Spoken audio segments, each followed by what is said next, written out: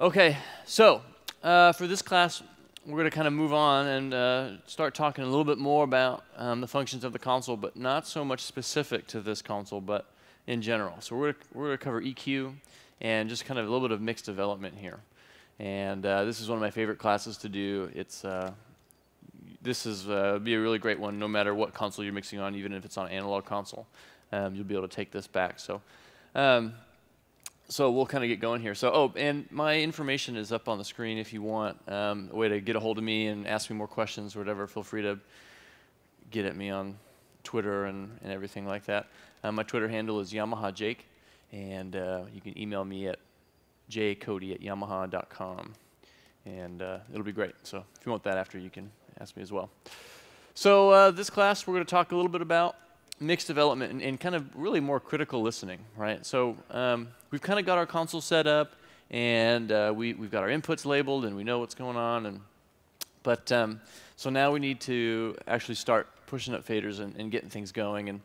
So a lot of this actually comes with mic technique and mic placement, and we're not going to talk a whole lot about that here just because we're kind of doing more of the console side. But I'm still a really big advocate of working on that, so we'll touch it a little bit. But so when we start approaching our mix, and when we start mixing, what are we listening for? What are some common things that we're really looking for in our mix, right? First, we need to ask ourselves, what's the most important thing in the mix? In contemporary worship, most often it's going to be vocal, right? We really need to be able to hear those lyrics but at the same time, in contemporary music especially, we need to be able to have a time reference. So a lot of kick, a lot of snares is pretty popular. Everybody knows when to clap.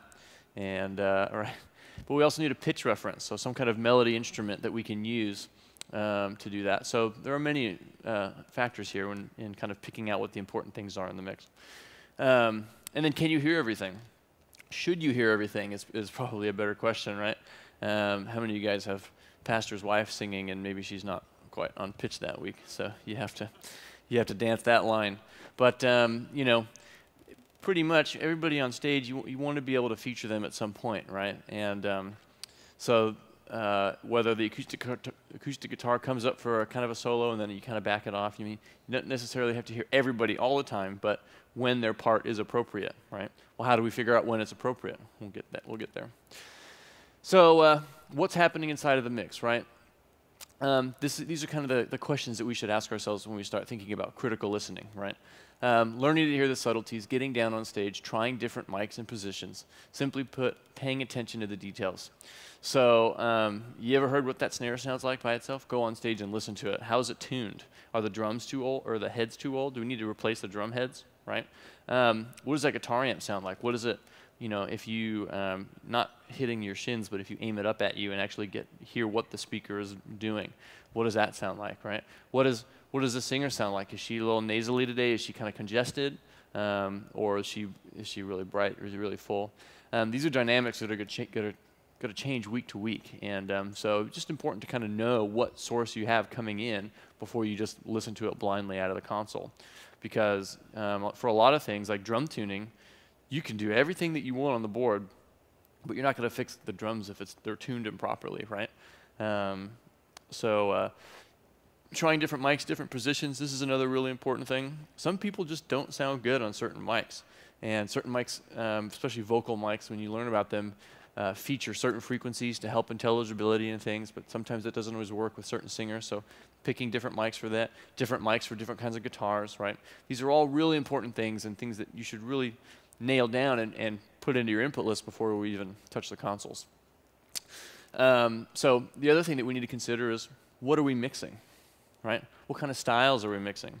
I'm not going to mix a smooth jazz concert the same way that I would mix a heavy metal concert, right? This might seem obvious, but if all I listen to every day is talk radio, and then I come in and mix contemporary worship, this might be a little bit of an issue. We need to be able to learn and pay attention to the subtleties of things, of the styles of music that we're mixing, so that we mix appropriate, right? If I love listening to classical music, but I'm mixing contemporary worship, I've got to learn how to mix for that style, where the kick, the drums are appropriate for that style. It may not necessarily be my favorite, but it's what sounds right for the room and what sounds right, what the worship leader is going for, right? So we got to really try and capture that vision. How many inputs are we using, right? Well, what's our input list look like?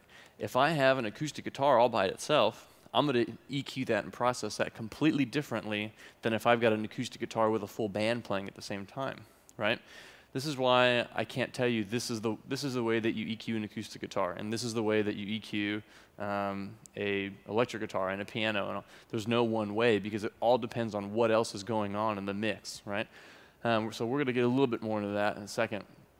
What kind of console are you using, right? This isn't necessarily what brand, but do you have a digital console? You have an analog console? How many EQ bands do you have? What kind of high-pass filter do you have in there? How many aux-sends do you have? What are you working with, right? We need to know what our limit is. That way we know how much to expect and how much to push it. But at the end of the day, we can only get so much out of what we have.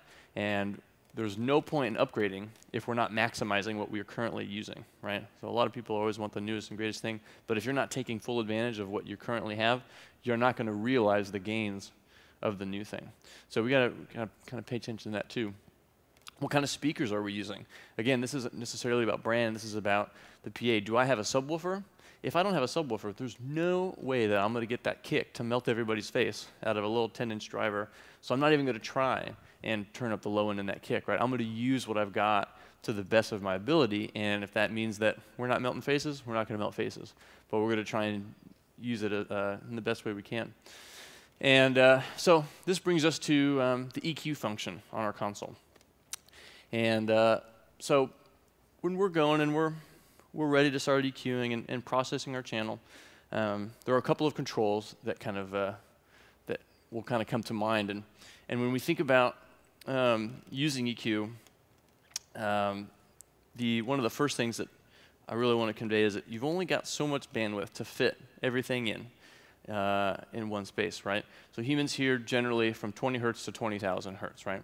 It's probably a little bit less than that now that we're getting older, but we've only got so much bandwidth to fit everything in. And don't write this chart down, but this chart is a really good example of how so many instruments overlap in this same amount of real estate. And that doesn't do very good things for intelligibility, right? So what we need to do is actually carve out some holes and create space in the mix so that each instrument can be featured when they need to, and so they're not overlapping each other so much. So the way that we'll do this is I like to think of the mix, like we talked about, as real estate. And maybe if we were to take a picture of a room and kind of cut it out, this might be kind of something you see. So imagine that low frequencies are kind of on the floor and high frequencies are kind of on the ceiling here. And as you look at this chart, you'll see, so most of us will start sound check and we'll say, okay, let's hear the kick drum. So the kick drum starts going. And so great, we start EQing that kick drum. It sounds really huge and awesome. Man, it just, you can just tell if it's going to be a good day by the way that kick drum sounds, right?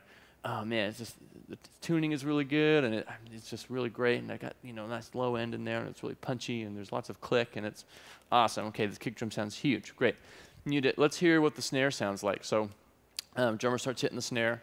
And again, you're EQing it. It sounds really great. It sounds like a shotgun, right? I mean, awesome. Yeah, we're melting faces here, and it's really great. Got it nice and compressed, real tight, and whatever. So great. That sounds pretty good. Now let's hear the rest of the drum set. So he starts playing the toms. We start doing the overheads, and this is just the most amazing, godlike drum set that you've ever heard in your life, right? It's just really working today. So okay, let's stop. Now let's hear the bass guitar. So the bass guitar starts playing. And same thing, it's just a really great day and you EQ it and you got it all compressed and it just sounds really awesome by itself. Okay, stop.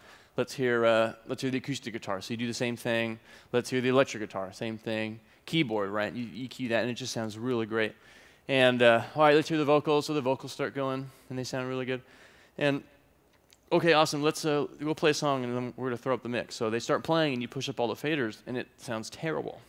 It sounds really congested and really muddy, and there's no real clear definition. It kind of looks like this picture, right? We don't really know exactly what's going on. It's loud. So what do we end up doing, right? The vocals are pretty important, so we end up turning up the vocals even more. And now, okay, great, I can hear the vocals, but now there's a weird space between the vocals and the band, and it still doesn't sound quite right. I mean, I guess I hear vocal, but it's ripping my head off.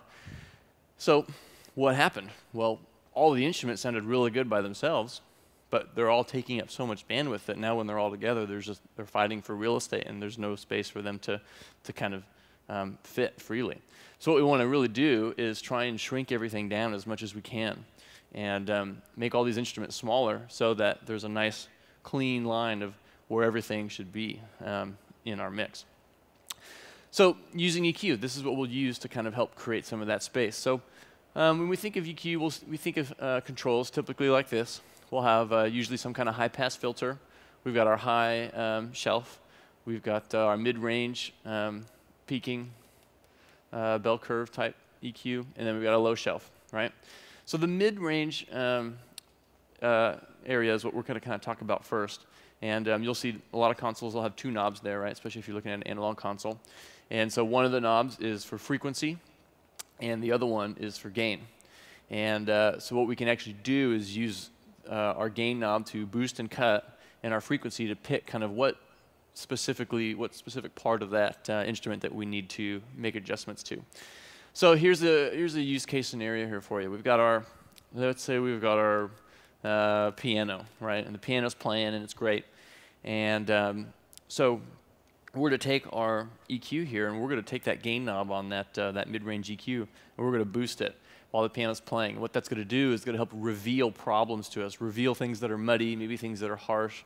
And as we sweep around, you're going to hear those different things change. And once we kind of find the right spot that says, you know what, that's pretty muddy, that doesn't sound quite right, then what we can do is cut it. And now we've got a nice space here where other instruments can fill in. And there's less competition between them, right? We've just created more bandwidth by cutting out some space there, right?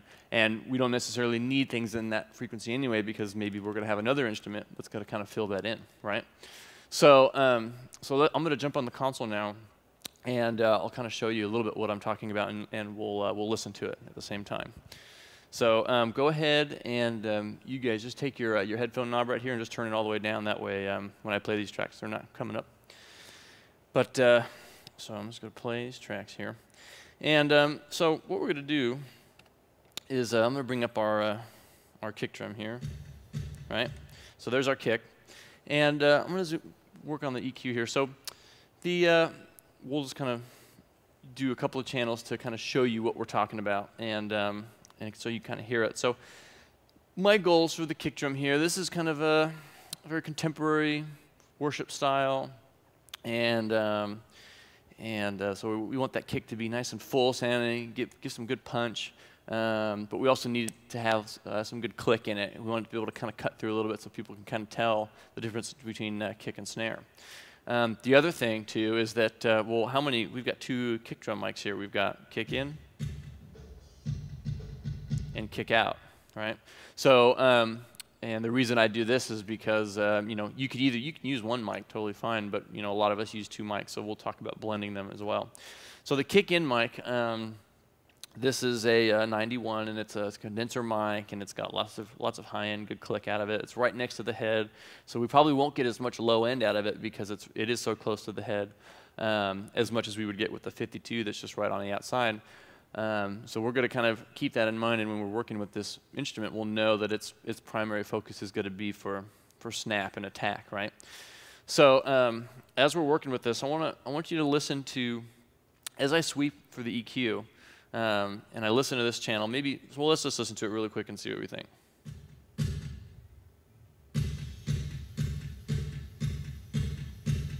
Right? So cool, it sounds like a kick drum, great, but I think we can probably do some more to sweeten it up. Maybe we want to hear a little bit more high end, or we want to hear just a little bit more roundness on the bottom. So instead of thinking in a way of, I want to hear more high end, let's turn up the high end. Maybe let's think, what's competing with that high end, and let's kind of scoop that out and create some space there. So listen to what happens when I start playing with this EQ. I'm going to sweep around, and we're going to find kind of a real like mid-rangey, paper-ish kind of muddiness. And listen what happens when I pull that out, and listen and how the high end kind of responds to that. So here we go.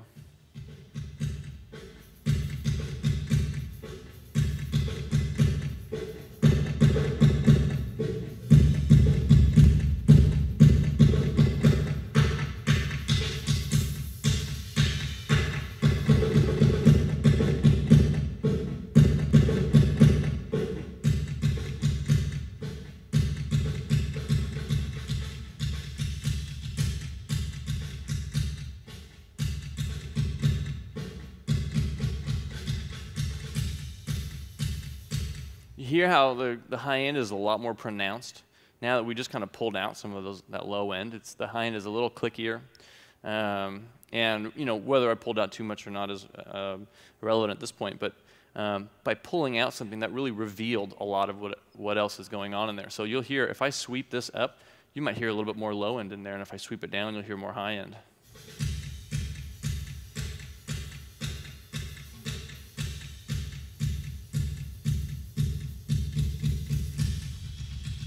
So we just completely changed the sound of our kick drum by pulling something out. So you see, this is our 0 line right here, so you see we're cutting out. But maybe if you imagine that this is our 0 line, we're totally featuring some nice low end there and some nice clickiness.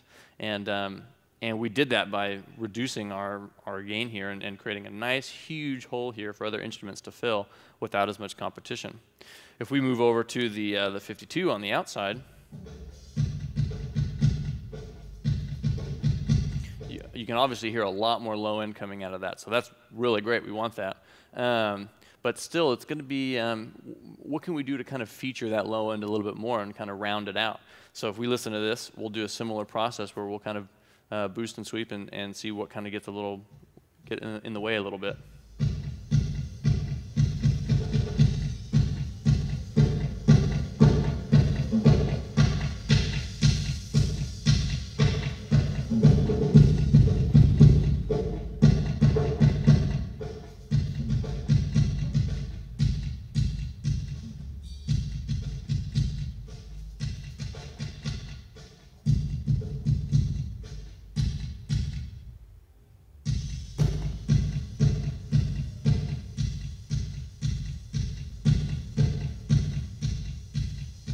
So here that low end just gets a little rounder, a little more just super low end. So if I blend the two now,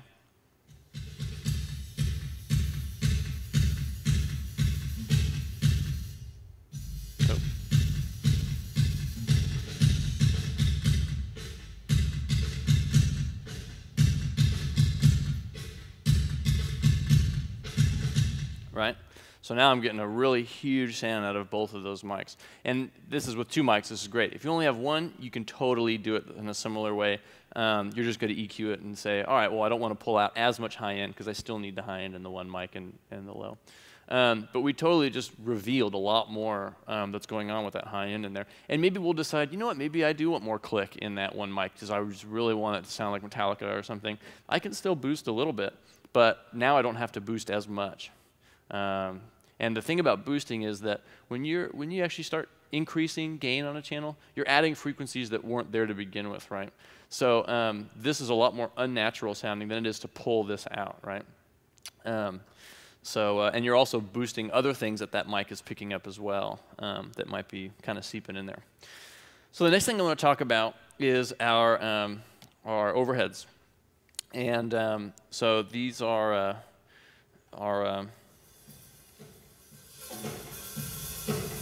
so when you talk about an overhead mic, it doesn't really know what it's listening to or what it's aimed at, right? It just knows I'm mic and I'm going to pick up everything that I hear. Especially a condenser mic, it's pretty agnostic to frequencies. It's a very flat response instrument style mic, and it's going to pick up everything. So in a way, we almost need to use a little bit of EQ to kind of focus the mic and kind of really specify what its job is, right? So if I've got these overhead mics, I'm going to want to use what's called a high-pass filter. And our high-pass filter actually lets high frequencies pass through, or you can also think of it as a low cut. It cuts low end. So the first thing I'm going to do to this overhead mic is cut out low end because there's a lot that's bleeding in there that I don't really necessarily want. Whether I want this overhead mic to capture all of the drums or I just want to feature cymbals, I'm still going to want to cut out some low end. So you'll listen to this overhead and let's see what happens when we turn on our high-pass filter. Another thing is that high-pass filters on most analog consoles and digital consoles, the default setting is at 80. You know, in analog consoles, you don't really have the option to sweep up or to take away more low end. On a digital console, you do. I'll show you the workaround with analog. But so I'm going to start at 80. You probably won't hear a whole lot, maybe a little bit out of the subs, and then we're going to sweep up and we're going to listen to how much we can actually isolate the sound of those mics.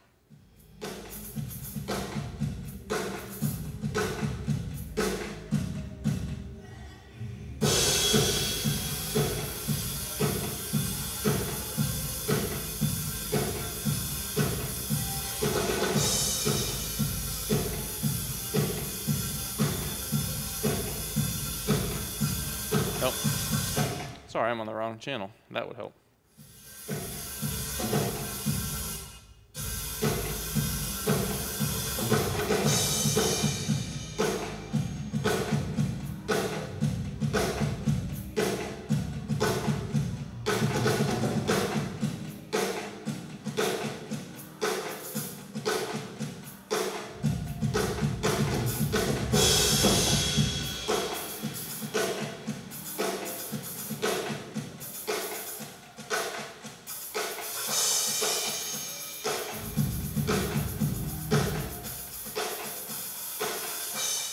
Pretty remarkable how much that kind of really just cleans up the sound of just your overhead mics, right? Most microphones, we're going to want to put a high-pass filter on. So let's listen to what it sounds like with our snare mic.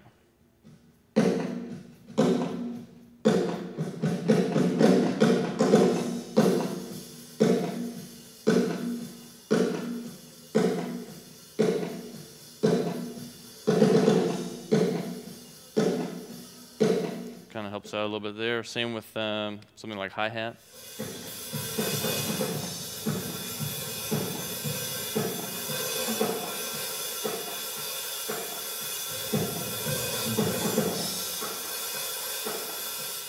So it really kind of helps out, and some instruments will be more apparent than others, but when you think if you've got 24, 32, 48 channels, all live open mics, and you've got a little bit of low end like that bleeding in on every channel, that's all going to build up and it's going to sum up. So if you take out that low end on all those channels that it's unnecessary, that's really going to clean things up for a lot of it. And like I was saying, pretty much every instrument and every microphone really is going to have this high-pass filter on it. The only things that are probably the exception are going to be kick drum and bass guitar. And even then, there are certain, I mean, if you don't have, unless you've got some crazy concert-level PA system, your subwoofers probably don't do a very good job of reproducing things down at 20, 25 hertz, maybe up to 30 hertz. So I might still, like on this kick drum, these subs in this room go really, really low. So I might still put on a high-pass filter, but just do a little bit right around, 28 or so, just to kind of get that really whooshy sound out. It also makes your subs a little bit more efficient because it takes a lot of power to push 20 cycles out. So if you can kind of cut that out, you're not really hearing a lot of it. That might actually help make your system a little more efficient, and especially if you have small subs, make them a little nice and punchier. So like I said, almost every channel. And that's probably the only firm rule of EQ. Like I was saying, I can't tell you how to EQ an acoustic guitar one way. I can't tell you how to do this, but most things use high-pass filters. And I would say just engage that high-pass filter and start sweeping up until you hear it start sounding pretty unnatural on whatever the primary instrument is, and you can kind of make the call from there. The other thing is, just for you analog folks, really quick, if you're if you have an analog console and you don't have the ability to sweep up, a lot of us have, or all EQs, when we have what's called a low shelf, and that's kind of what it looks like. Most of them are around 125, maybe 160, start at 160 hertz, and that's kind of what it would look like if you were on your analog console. So if you turn your high-pass filter on at 80, and then just take your low shelf and go down, I mean, you're getting a very similar effect, and you're cleaning up so much of that low end. So if we were to listen to that on our overheads here, we're to get a really similar effect.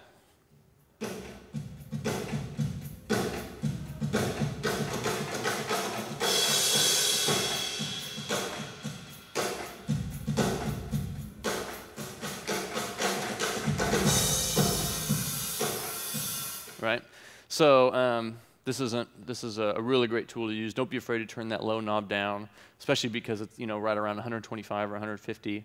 There's not a whole lot going down in that range. Even with vocals, I wouldn't be afraid to turn that down. So if we wanted to, we'll just listen to a vocal really quick and see how we can kind of clean that up. And let me take off my fake EQ from before. So here's our vocal. Of course, he's not singing. Let me do this. Start the verse. Come on, let's turn it up. We're gonna sing it out for all the world to hear. Oh, oh, oh, oh. There's love for everyone. A new day has begun. Something to shout about. Let it be known.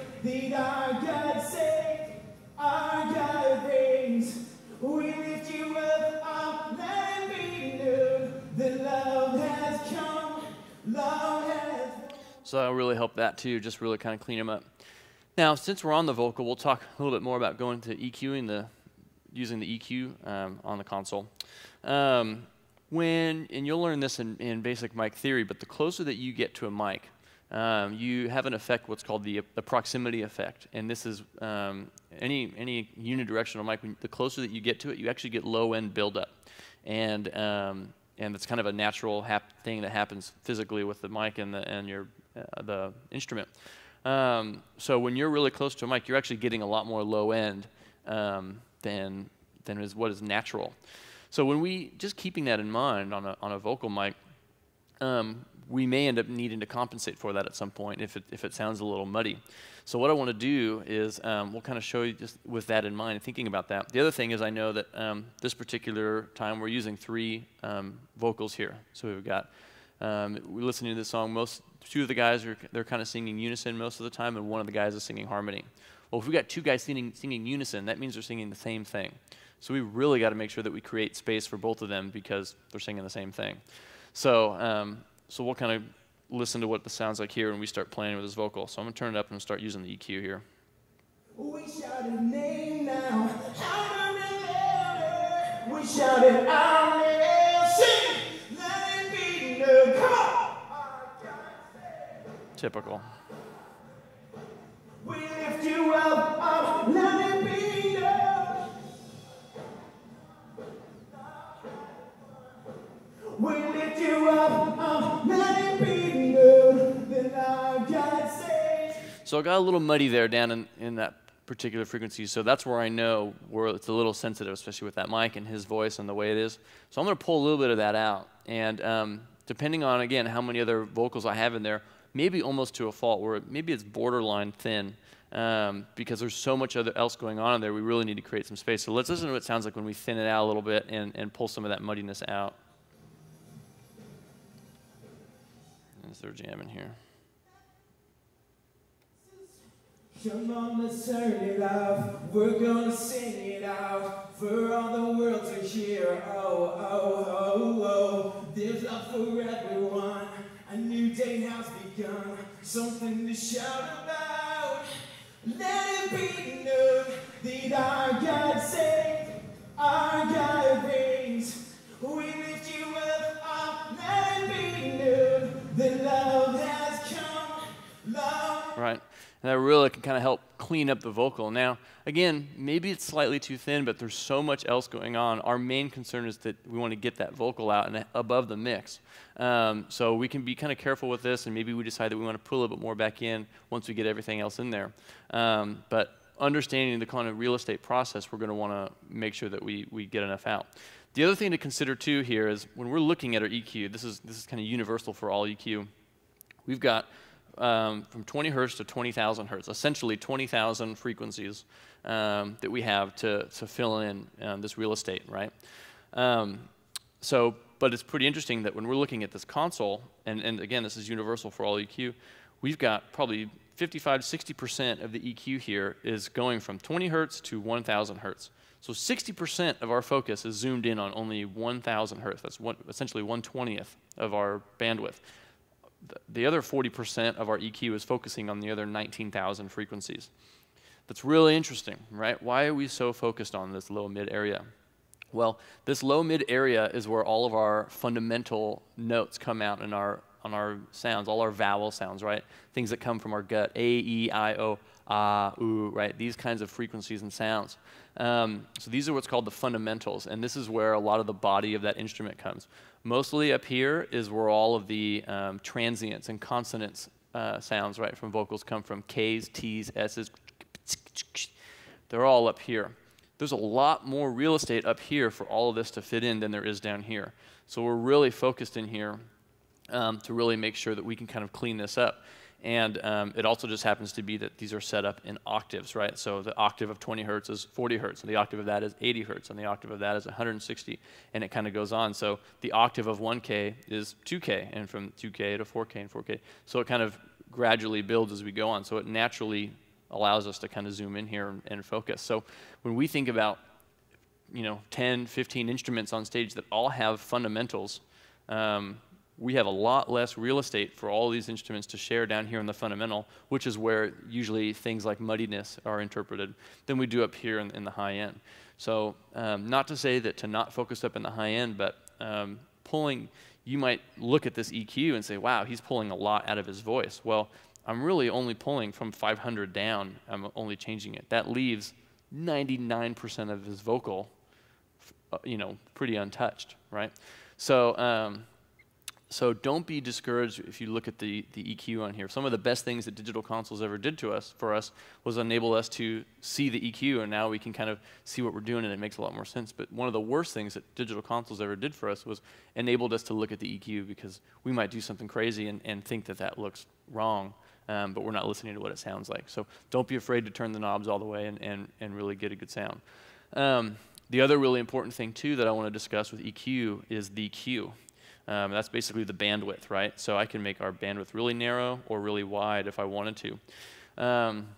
By default, most consoles have their bandwidth nice and wide like this. This is a very musical sounding EQ, and it might look like you're affecting a lot of frequencies, but it's actually, it's a very, very analog mindset of doing it.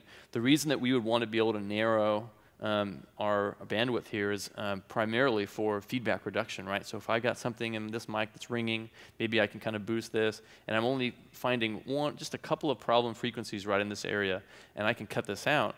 But the intent is that I can cut it out without changing the tonality of the instrument so much. So it's a little bit different use. Now we can still make adjustments and do a little bit wider, a little bit narrower if necessary, right?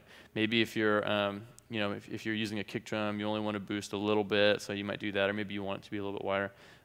But in general, I just have a lot of people that have come up and say, oh, digital consoles, they sound different than analog or whatever. And if you look at any famous analog console that you've thought of, any Neve or API or whatever, and you look at their bandwidth on their EQ, they're super, super, super wide, usually 2 octaves wide sometimes. And so I would just encourage everybody, leave it at the default setting if you can, and don't get discouraged when you see something crazy like this and think that you're just killing the channel. I mean, listen to what it's really doing and try and leave it as natural and analog sounding as possible. Because if we start doing things like this, you're actually gonna feel like you need to cut out more in order to get the same desired effect, rather than just widening it out and leaving it really natural. So we're just going to keep that in mind too. You won't see me playing with the Q a whole lot for that reason. But if we go back to mixing here, here's another instrument that we've got here, the rhythm guitar. Now this instrument takes up a lot of bandwidth, right? And especially depending on its role, we might want to be very prominent in the mix, or we're just going to have it take a back seat because the keys are leading, right? So in this song, it's very synth driven. The synth is really kind of a predominant thing, but synth is not a very, it doesn't take up a lot of bandwidth. Let's listen to it.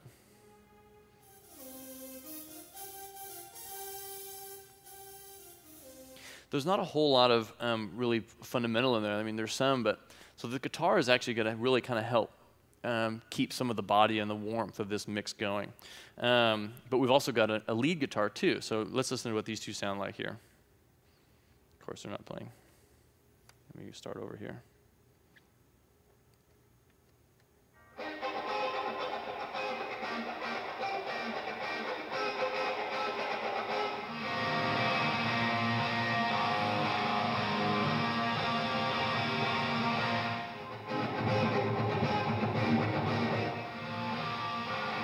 All right, so 2 guitars there.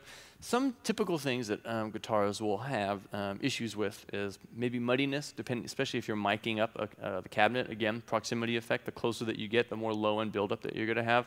So definitely want to move that mic around and try and get the best sound that you can out of it. But there still might be a little bit of low-end buildup. There also, sometimes it can get a little harsh, a little shrill sounding. And if you're going to feature a guitar in the mix quite a bit, like a lot of contemporary worship is, you're going to want to make sure that guitar sound doesn't sound too harsh. And a lot of times when people complain about volume, it may not necessarily be that the SPL level is so loud, but that they just don't have a better word for saying it's hurting my ears or there's something annoying, right? So if you look at human ear sensitivity and how sensitive we are to hearing, we're a lot more sensitive to higher frequencies than lower frequencies. It's just kind of the natural way that we were made. So I'm just going to take this rhythm guitar and we're going to start boosting and sweeping, and you're going to hear when it gets a little harsh, and it's kind of like, all right, that's the point. That's where we know that this particular point with this mic, this guitar, that amp sound, whatever, that's where, this PA, that's where it's going to get a little harsh. So we can remember that, and we can actually, if we need to, pull a little bit out so that we can feature this guitar more, and it won't be killing us. The other thing, too, is that guitars are really great at producing warm, mid-rangey frequencies, but they're not really designed to come up really here in the nice sparkly things like synth is, or cymbals, or like the sounds of our voice. So it's okay if we kind of make them sound a little darker or not as tinny. So let's listen to what this kind of sounds like here.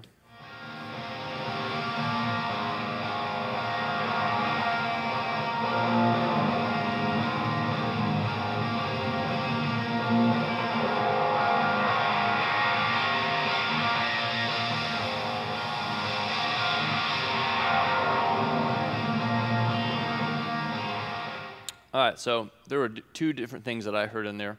One was right around this low mid area where it got a little muddy, and then one right around here, we all heard it, that got a little just kind of really harsh.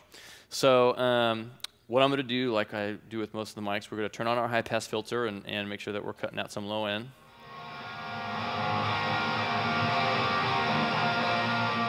And then maybe I'm going to pull out that some of that mid range just a little, or the low mid area, just to kind of take out some of the mud.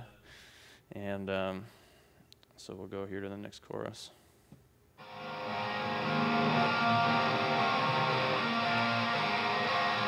And then I might pull out just some high end, just so maybe I can really afford to crank it up without hurting everybody's ears.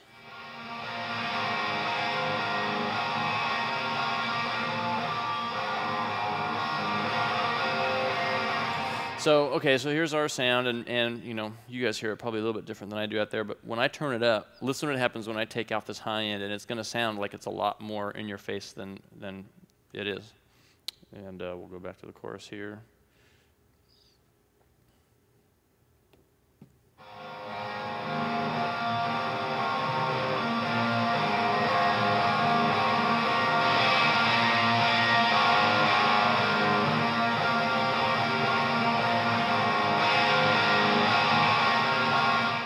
Just a little bit can really just kind of help smooth that out. And, I don't know about you guys, but as soon as I kind of kicked that in, it was, oh, there it is.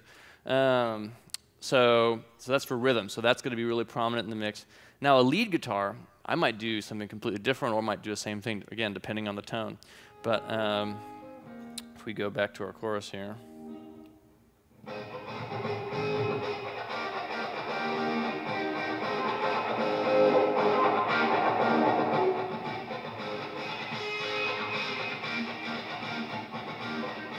So I might leave that high end in there a little bit just because he's playing such that I want to keep that up in the mix so it kind of cuts through. I may even decide just to kind of give it a little bit of an edge there, because that guitar is not super prominent in the mix, just constantly going da-na-na. It's got a lot of space in it.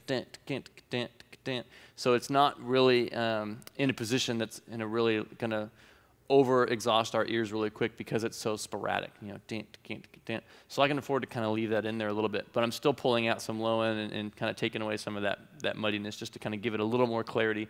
That way I don't have to boost as much. Again, if we think of this as our 0 point, we're featuring a lot of high end in here and pulling out some low end. So if we had a piano going on in there as well, we don't on this song, but a piano might be another one where, depending on what it's playing, if it is taking the spot of that rhythm guitar, I might do a similar thing to it where I pull out some of that, a little bit of the low mid range where it gets a little muddy. But I'll leave kind of the fundamental a little bit alone because it's kind of carrying some of that melody.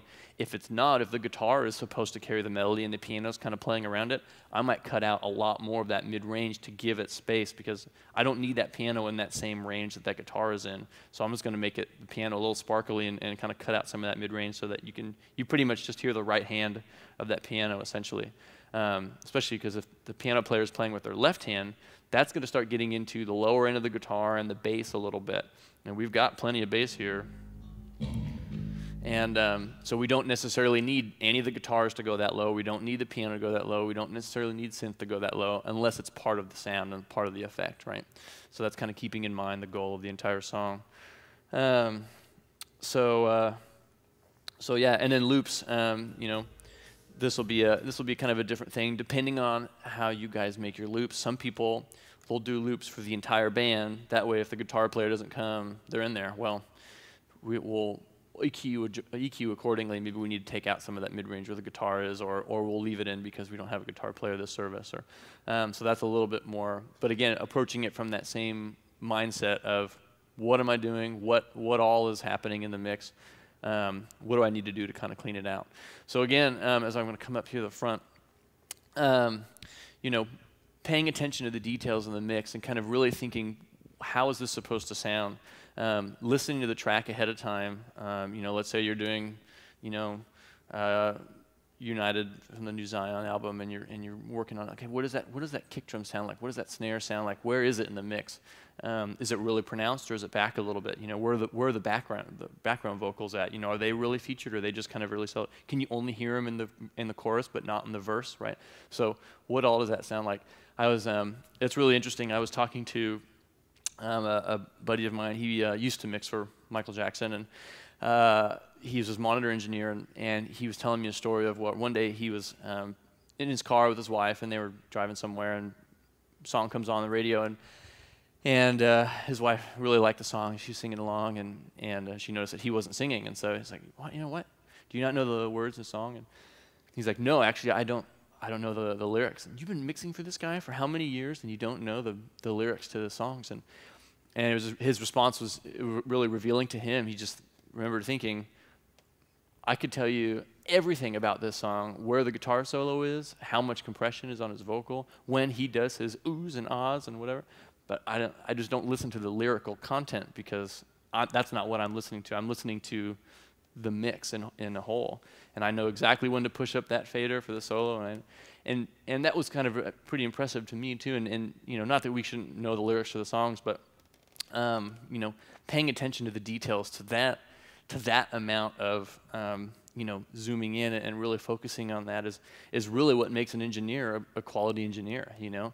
And you know, knowing the melody and knowing when this drum fill is going to happen and when the bass does his walk down into the verse, and all of these little things to know when to feature them in the mix and how to, you know, EQ that. So I just really encourage you guys as you're going and you're driving to church on Sunday morning or whatever during the week, and you know the songs that you're going to play, be mindful of that and be listening to them. You know, I mean, you can listen to your talk radio and whatever else, but you know, work on getting muscle memory, you know, of that mix and what it's supposed to sound like, and you know, you'll be really amazed at how you start listening to music from now on, and you might even find that you'll appreciate newer styles, you know, or different styles of music based on the mix and how the production is, not necessarily how terrible the auto-tune is on someone's voice, right?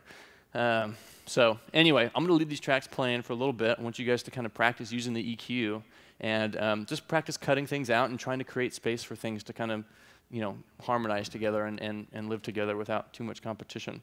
And I'll come around and be able to answer any questions you have. So thanks. We'll take a quick break and do this, and we'll come back a little bit later.